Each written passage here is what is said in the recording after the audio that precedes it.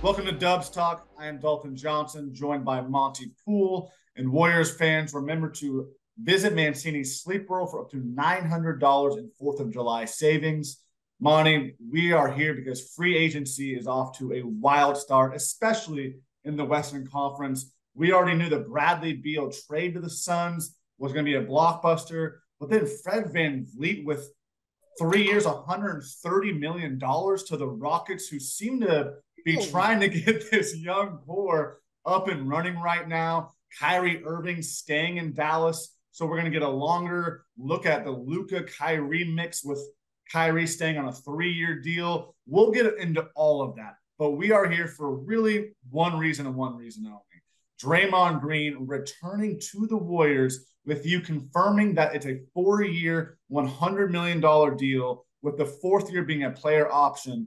Right away, I just want to know, did anything surprise you today when it came down to the Draymond news? Not really. I think the 4th year a little bit, but it's a player option. I always knew, based on everything I'd heard, that it was going to be at least 3 years. So I thought maybe it'll be 3 years, 90 million or something like that. But the 4th year is something obviously he wanted, player option. But the 3 years puts him in line with Steph Curry's contract, and so as a surprise, I would say not really. I think we knew that he wasn't going to make a ton more money than he made last. I mean, he was going to make 27.6 this year if he had not opted out. And I think we knew that on the long haul, if he got a 4-year deal, for example, he wasn't going to make that on the average per year. He was going to take a cut of some kind. But it looks like in the first year, he's between 22 and 23 million a year, which is less than he made last season. But over the course of the contract, it still penciled out to $100 million. So I think for Draymond, what this does is it aligns him with Steph for 3 more years at least 1 more year with Klay. And I think we'll get to Klay's situation a little bit later, but also it gives the Warriors a savings on their exorbitant tax bill. I mean, if he had gone for a full 25 or 30 million for the first year, boom, boom, boom, that's going to be another 15, 20, $30 million. So as it is, he could save them between 40 and $50 million in the first year. So if you're the Warriors, you're like, okay, it's a little bit of a discount, but for Draymond, but it's a huge discount for the Warriors because, I mean, 40, $50 million is nothing to scoff at. So I think in the long haul that this was the right move. Obviously, everything was trending this way. Draymond had the leverage, but also before long, that leverage began to diminish because where else was he going to go? I think options were there? the Warriors, they were always the best fit. It was a marriage that had to continue for both sides in my eyes. They benefit each other very much. I think the only thing that really surprised me at first was that 4th year, because I was always expecting 3 years just to be in line with Steph Curry. I thought, okay, 3 years. We heard Steph Curry at the match yelling 3 more years to Draymond, right? So that's what I thought was going to be in line with whatever Steph Curry has as far as on his contract is what Draymond Green was going to go for the years. The 4th year, again, kind of surprised me at first, but then you're talking about the tax purposes. And Mike Dunleavy Jr. is up to a pretty good start in his new role as Warriors GM, being able to bring in Chris Paul, being able to save money in these kind of moves when it comes to Patrick Baldwin Jr. going to the Wizards, Draymond Green with that 4th year and kind of backloading it, right? So that's where, again, Mike Dunleavy Jr. off to a pretty strong start as the Warriors' new GM. Yeah, if you're a Warriors fan, you got to like this because this is in line with what they've been doing for the last, I'm going to say, 4.5, 5 months. It began when they traded out James Wiseman, and they brought in Gary Payton II. So you trade out Wiseman, who's 21 years old at the time, or 22 years old now, and you bring in GP2, who is 30 years old. And then last week, of course, they trade out Jordan Poole at 24 years old, and they bring in Chris Paul at 38 years old. They also trade away Patrick Baldwin Jr., who is, I think, 20, is even 20 yet, 21. And Ryan Rollins, also 2 guys that are both 20, 21 years old. So it was pretty clear beginning in February and everything they've done since then that they was all about buying into this year. This year was the big investment. Chris Paul, 1 year fully guaranteed, year 2 partially guaranteed. So this is about what they can do this year. And bringing Draymond in sort of completes that part of the puzzle. the starting lineup is back intact. And it was the best starting lineup in the NBA last season, so there is that. Now, there are some questions, though. The average age of that starting lineup is going to be almost 32 years old when the season starts. And all those guys will have to be managed to some degree, except maybe Wiggins, and then whether it's Klay, Steph, Draymond, and Loon, I don't want to see Loon go another 82 game season. I agree. I just think it's not the best for his long-term outlook. Give this guy a rest every now and then, but having Draymond back gives them that urgency now. You got Draymond. Steph wanted him back. Klay wanted him back. And so I think if you're a Warriors fan, you got to like that. And also there is the romantic side of it that says these three guys, man, they've been together the entire time, and you just don't see that anymore. I mean, the Spurs had that with Duncan and Parker and Ginobili, but in today's NBA, so much has changed in the last 5, 6, 7 years, and you just don't see guys stay together with one team for a long time. Guys move, and for a team that has had the kind of success the Warriors have had, and to keep their core intact, says a lot about the three guys, first of all, but also says about what CEO Joe Lacob and his guys are willing to do to keep that thing going. Last summer was a little weird because you're like, okay, we're going to go 2 timeline, yada, yada, yada. But it's pretty clear now. They're like, you know what? Let's ride this thing until the wheels fall off. And hopefully when the wheels fall off, we'll have a plan to be able to put back into a position a team that can be a contender. Man, I'm happy that you brought up the romantic side of it. I know that sometimes we can't do that as media members. We got to put our head down and be straightforward. But the emotionality that does matter. I don't want to see Allen Iverson in a Grizzlies jersey. I don't want to see Patrick Ewing in a Sonics jersey, Michael Jordan in a Wizards jersey. So number one, already would have looked weird enough with whatever jersey Draymond Green could have been wearing. But then it's about the big three. Sure, there's a lot of big threes in the NBA now that are formed, that are picked, that are brought in, that are traded for, that are signed. This is different. This is homegrown. This is how it's quote unquote supposed to be, and some of these new rules are made almost to take that away from the Warriors, but they're finding a way to keep that big three together, an all-time trio. And there's something about that I'm still going to have a little bit of that just sports fandom in general. I'm not going to say Warriors fan. I'm saying sports fandom at the core of our hearts, where you go, you know what? Pretty cool to see. If they can ride out to the sunset together, awesome. If it doesn't happen, because there's still some ingredients you got to figure out down the road when it comes to Klay and all of that, we'll figure that out. But right now, it looks like they've made it clear to the Warriors, we want us to be together. The Warriors have said, you know what? Handshake, we got you. These are our guys, and we're going to keep riding with them. Yeah, and now with those three guys together, there's also this element too. And it began actually with Andrew Wiggins last year. Andrew Wiggins took a hometown discount. He could have, he took less money to stay with the Warriors. And now Draymond Green takes, less money than he could have made, probably could have pushed for more.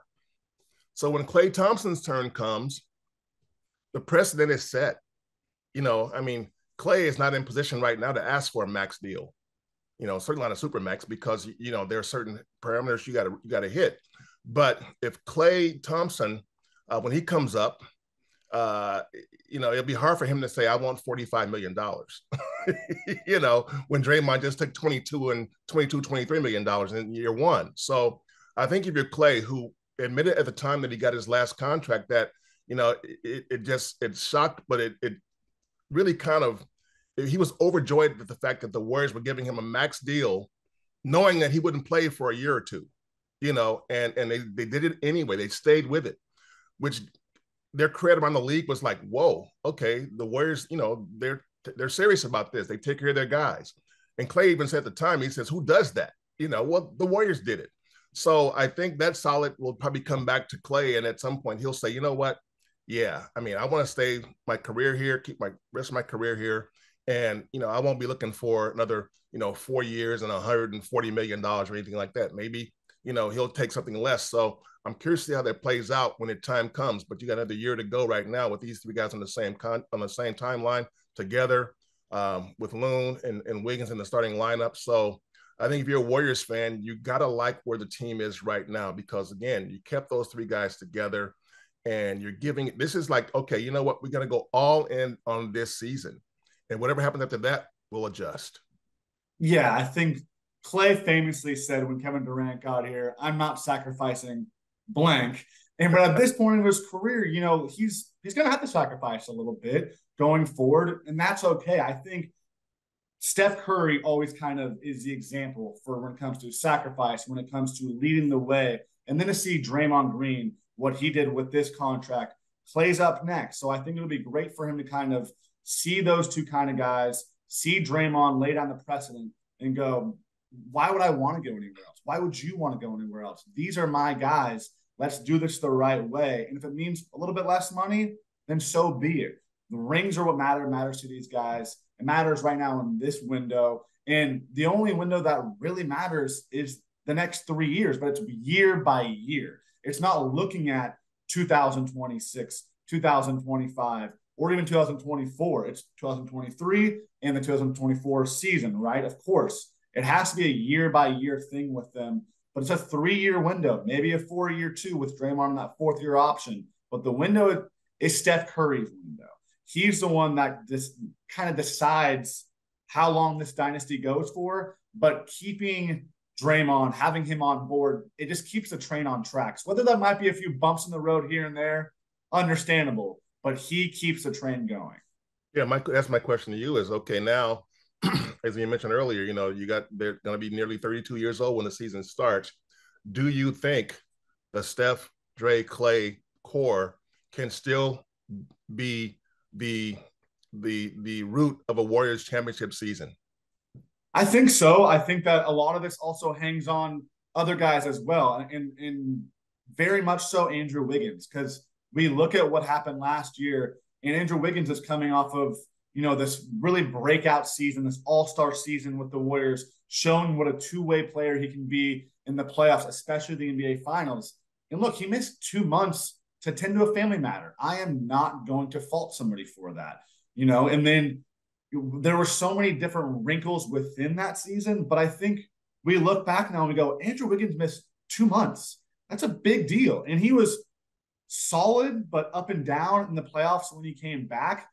Good, not great. You get a full season of him. You get year 3 in Moody and Kuminga, which is really, really the year that you make the leap, and I think that the Warriors feel like they're ready. And if they're not, then they're going to pack it up and move on. Because again, like I said, it's a year by year thing, right? So I still think it starts and stops and ends with those big 3.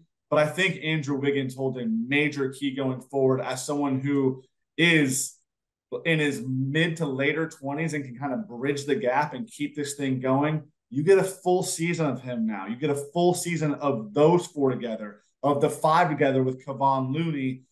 We think, fingers crossed, a full season. So that's a big thing. I think that we got to kind of sit back and remember Andrew Wiggins missing 2 months was a big deal.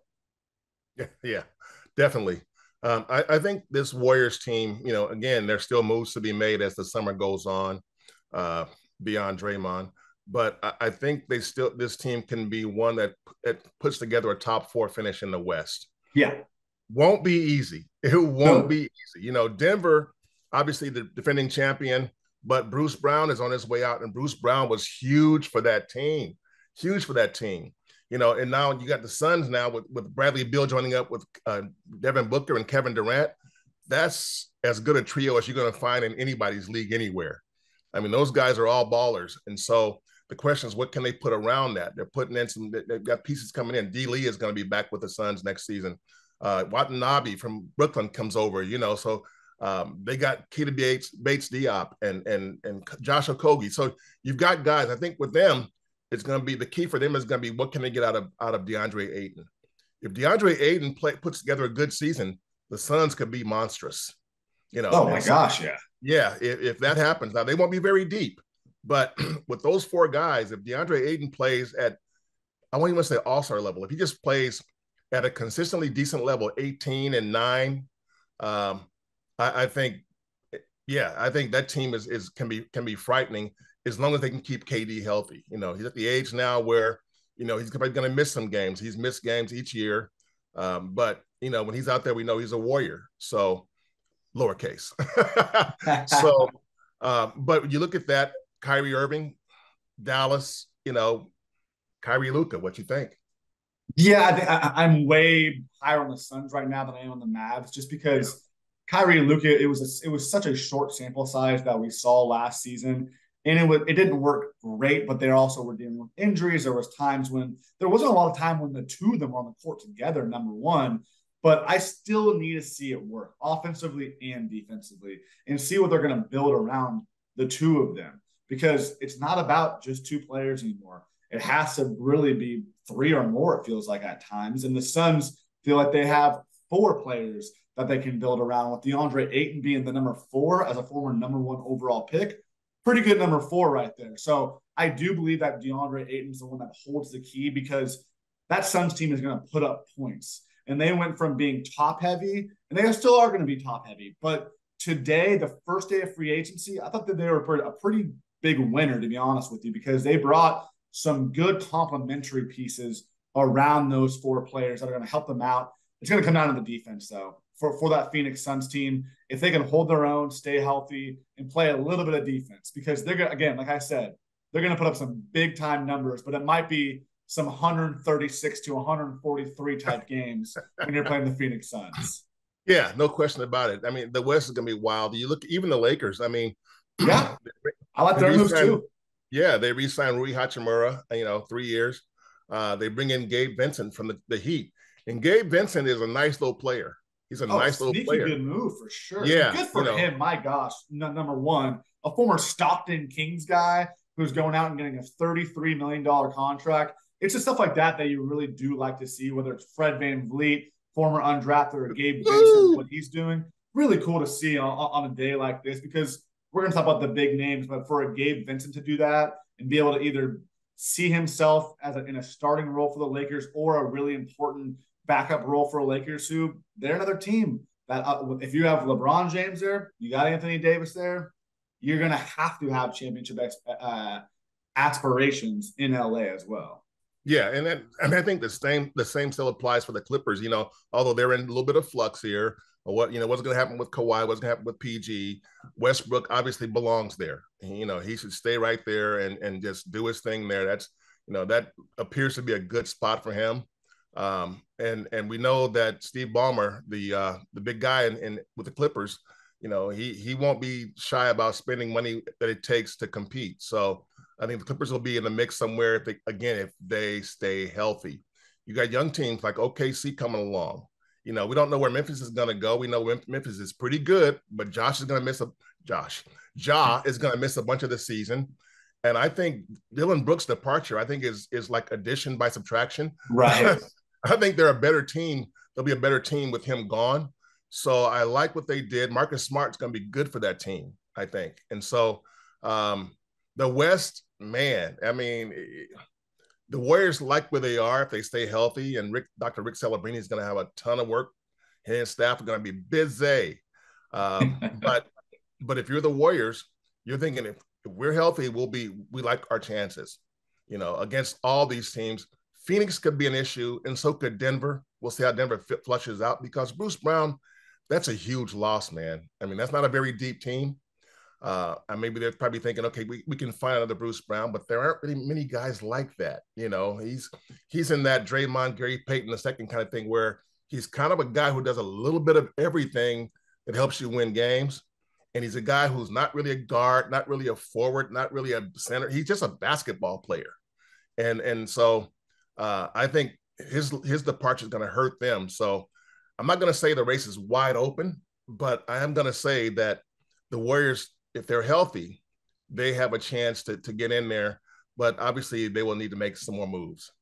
Yeah, I think the West, again, I don't know if it's wide open, but to see what it's going to look like after 1 month compared to 3 months compared to the end of the season, that's what I'm really going to be interested in, because I think there's going to be a lot of moving parts. And if teams get cold, they can get hot later because there's a lot of talent out here, So for the Warriors, it is going to come down to health, no doubt about that, especially with Chris Paul, especially with Draymond Green, especially with Steph and Klay. Those four guys, they need to be able to stay healthy. You just brought up Gary Payton II. I was just talking about having a full season of Andrew Wiggins. A full season of Gary Payton II is what, of course, they expect and want compared to 7 games of him plus the playoffs. So this last season, looking back at it now, it's just so weird. Number one, right? I mean, that's the simplest terms I could say it. It was a weird season. And now you're going to get a team that I think that they see as more complete right now because there are some missing pieces. And that kind of brings me to the next part is that Mike Dunleavy Jr. has pretty much said that they're going to leave that 15th roster spot open as they've done in the past. With Draymond, you now have 11 guys on the roster. So that leaves a few spaces left. What is the main objective that you see next on the board for the Warriors? Well, they want to get more shooting, and they'd like to get a big shooter. They also want to get someone. I think there's a reason why Ty Jerome is still on their radar. Yes. Yeah, and so I mean, again, with Chris Paul being your backup, you might need a backup to Chris Paul. So just because of, again, you're going to try and nurture him through the season, get him through 60 or so games at 15, 20 minutes a night. But again, you want to make sure that you're safe there. So you can't just say, okay, Steph and CP3, we're going to roll with you guys. You got to have a safety back there, somebody who, you can turn to in case either one of those guys goes down. Nightmare scenario obviously is that Steph misses a bunch of games. And then you got to rely on Chris Paul to maybe start. And that's going to change things quite a bit. So I definitely think that another point guard, whether it's Ty Jerome or someone else, will be in the mix too. But I think, I go back to Bob Myers always saying, you can never have too much shooting. So, we've talked about one guy. Dario Saric is a guy who the Warriors are still looking at as of right now, but we believe that it will happen. And Dario, you tell me, what do you think, Dario? Why do you think the Warriors would even be interested in a guy like Dario Saric? Because he checks multiple boxes. We just talked about 2 things: size and shooting. Right there, that's what Dario Saric will be able to bring if he does wind up on the Warriors. Both of us. Let's assume he will. Yeah. That the Warriors are very high on Dario Saric. That there's a very high probability that he winds up in the Bay Area. This could happen very soon in free agency. This is someone who's 29 years old, not someone who's 39. So that kind of adds to it as well, where he's not he's not a guy who's 2021, a rookie that you're trying to have to groom, but someone who's been there before. But you shouldn't have to worry too much about an injury risk. But 6'10", who shot over 39% from 3-point range last year, plays with a little bit of edge, has some playmaking ability in his game as someone who's going to shoot the ball and pass the ball. Isn't going to be someone who's going to hold on to the ball and make the offense stuck. I think he keeps the flow of the offense moving along. A former top pick as well. So I think Dario Saric is just somebody who checks multiple boxes for the Warriors, and a guy that I think Mike Dunleavy Jr. can go and say, if we get Draymond, Chris Paul, Dario Saric, after that, kind of fill in the blanks, because that's a really, really good start to rounding out a full lineup that you need going forward. Yeah, I think Dario Saric, it seems to me that the Warriors are going in on guys that fit the high IQ profile. Yes. And that's something that obviously the last couple of years, they didn't always have that. But when you look back to their best seasons, they always had that. They always had really smart guys on the court. Feel for the game was there every single year. I mean, and obviously Chris Paul fits that profile. The guys they drafted seem to fit that profile. You got Jackson Davis, who is a kid who, the son of a NBA basketball player. Podziemski is a guy who is a, quote unquote gym rat, a guy who loves the game and really kind of lives for the game. And now, so you got those two guys. And Dario Saric also fits that profile. He comes from that European ethos where guys learn the fundamentals early and they apply them on a regular basis, and they don't take anything for granted. And so Dario Saric, like, He plays hard. He plays smart. He passes. He shoots it. I think for the Warriors, Dario Saric would be a guy. He's going to follow in line Otto Porter Jr., Jermichael Green, Dario Saric. I mean, that's the role. Otto Porter Jr. excelled in it. They had to nurture him through the season, but they did, and it worked. It paid off. They won a championship. Jermichael Green was up and down, in and out of the lineup, in and out of the rotation, and so it didn't work as well as they had hoped. Dario Saric is a more complete player offensively than either of those guys. I mean, Otto can really shoot it, but neither Otto nor Jermichael is going to pass like Dario. And so it's like I think there's an upside there with Dario Saric on this roster that the Warriors are. I mean, that's why he's high on their board, and that's why they looked at him and said, okay, let's go after that guy. The Otto Porter Jr. mold is what the Warriors probably missed the most this season. Jermichael Green was supposed to fit it, and it didn't fully complete what the Warriors were looking for. He didn't shoot the ball like they were hoping for. He had little spurts, but the consistency just wasn't there. And I think Dario Saric, he would be more of that well-rounded player that we saw in Otto Porter Jr. Maybe Otto Porter Jr. adds a little bit more rebounding, but Saric adds some more passing. And they're both three-point threats. And also, Saric can play more of the 5 than Otto Porter Jr. even could have. Otto Porter Jr. was more of a stretch 4. When Dario Saric was in Oklahoma City, he was primarily a 5. The season before with Phoenix, primarily a 5. He can do the 4 or the 5. And that's why I talk about someone who's versatile and checks multiple boxes. You're not going to just put him in a box, in a single one, and say, this is the one thing that you do. I think Dario Saric can do a handful of different things, and he fits. I just feel like what Steve Kerr looks for: high IQ, keep the ball moving, stretch the floor, and don't get in the way. Yeah. And one more thing before we go. I mean, the high IQ approach that the Warriors are taking, and I don't mean this dump on the guy, but there were times last year when Jordan Poole was so lost, it was clear he wasn't thinking straight. Right. Some of the shots he took, some of the decisions he made on the court were very puzzling and just didn't fit the profile. Like, what is he doing out there? That's not a smart play. That's not a smart move. What is he thinking? Is he thinking? And so I think you lose a dynamic player in Jordan, but I think you lose a guy that over the last season, you couldn't trust him on the floor.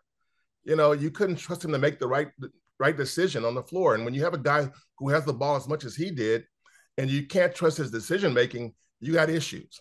So I think as the summer moves on, as free agency moves on, I expect the Warriors to collect a few more guys that kind of fit that mold, the guys that are not necessarily safe picks, but guys that understand what the Warriors want to do, understand that fit their style of play, and bring that intelligent basketball to the gym. Even if there's players, their ceiling might not be sky high, but I think the Warriors are going to get guys whose floor is very, very high, where it's, again, the trust factor. And I think that's huge for Steve Kerr. You brought up Trace Jackson Davis. He played 126 college games. That matters, especially as a big man in Steve Kerr's system, someone who had 4 assists per game as a senior. So all these little things, they combine, they compound, they matter for the Warriors. And it just takes me back to certain players, whether it's a Sean Livingston, a David West, a Leandro Barbosa, guys that you never really had to go, what was that decision?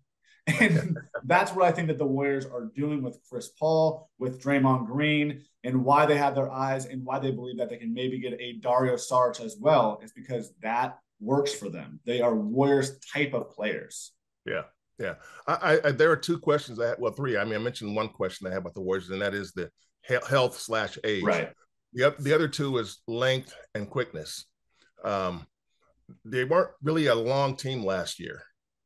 And, obviously Sarge adds some length, but they need more. I think they need, I think, one more long body out there. And I do wonder, I mean, Chris Paul's not a quick guy anymore. No, he never, he was pretty quick when he came into the league, but he's never really been a go guy. And now he's certainly at 38, he's certainly not that guy. So, but I think his change of pace will be fine. Sean Livingston wasn't a quick guy either.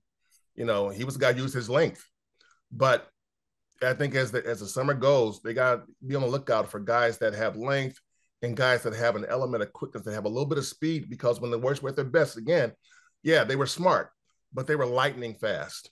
I mean, all those death lineups were quick lineups. I mean, they moved like lightning, and so I don't expect this team to be able to recreate that. They're too advanced in age now, but I do expect them to be able to look at guys who can give them a jolt of speed. And that will certainly help when you face guys like John Morant, guys like Murray and Denver, even when you face the Suns with Paul and with not Paul, but with Booker and Beal in the backcourt, so these are all things that are on their plate, and we'll see how it plays out over the next few days and maybe even the next couple of weeks.